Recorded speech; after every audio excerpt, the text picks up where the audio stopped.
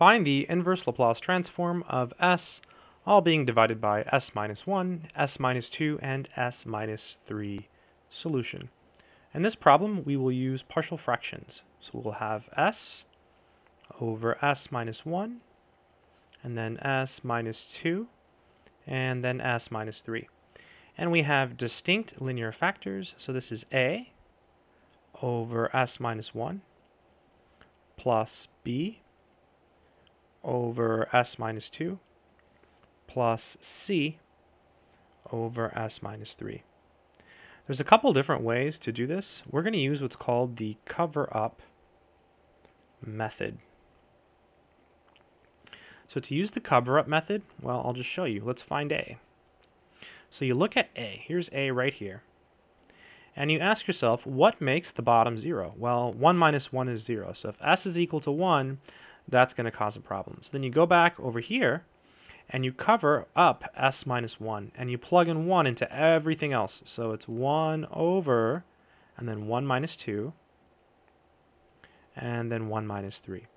So you basically cover up the s minus 1. That's why it's called the cover-up method. So again, you look at your a, you ask yourself, what makes the bottom 0? Well, s equals 1 makes the bottom 0. So you take 1 and you plug it in over here. But you don't plug it into the s minus 1. You ignore that piece, you cover it up. So this is equal to 1 over 1 minus 2 is negative 1. 1 minus 3 is negative 2. So we end up with 1 over 2. Let's go ahead and find b. So here's b. And again, you ask yourself, what makes the bottom 0? Well, 2. So s equals 2 causes a problem. It makes the bottom here 0. So then you go back over here and you cover up the s minus 2. You ignore it. And you plug in 2's everywhere else. So 2 over 2 minus 1, and then 2 minus 3. So this is 2. This is a 2 here. 2 minus 1 is 1, and then 2 minus 3 is negative 1. So we get negative 2. Let's go ahead and find c. Well, here's c right over here. And again, what makes the bottom 0? Well, s equals 3. So then you cover up, I can cover it up now, I guess. You cover up, that's the last one. You cover up the s minus 3, and then you plug in 3's everywhere else. So you get 3 over 3 minus 1, and then 3 minus 2. So that's 3 over 3 minus 1 is 2, 3 minus 2 is 1, so we end up with 3 halves. So that's called the cover-up method. Very powerful. All right, let's go ahead and rewrite what we have. So we have a is 1 half, b is negative 2, and c is 3 halves. So we have 1 half, 1 over s minus 1.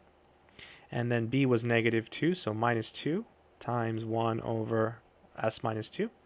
And then c was 3 halves. So 3 halves times 1 over s minus 3. You'll notice I put the numbers on the outside. The first term really is written 1 half over s minus 1. But you put it out front. It makes it much cleaner. All right, to finish, we will just take the Laplace transform. So the inverse Laplace transform of s over s minus 1, s minus 2, s minus 3. This is the same as the inverse Laplace transform of all of this stuff over here. So 1 half, 1 over s minus 1, minus 2, and then 1 over s minus 2, and then plus 3 halves times 1 over s minus 3.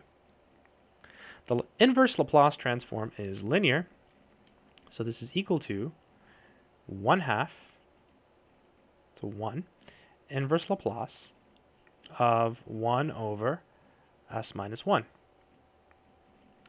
minus 2 inverse Laplace of 1 over s minus 2 plus 3 halves inverse Laplace of 1 over s minus 3 at last. And now recall that the inverse Laplace transform of 1 over s minus a is simply e to the at. So finally, we have reached a point where we can write the final answer down. This is equal to 1 half. Here a is 1, so we get e to the 1t, or simply e to the t, minus 2. Here a is 2, so we get e to the 2t. and then plus 3 over 2.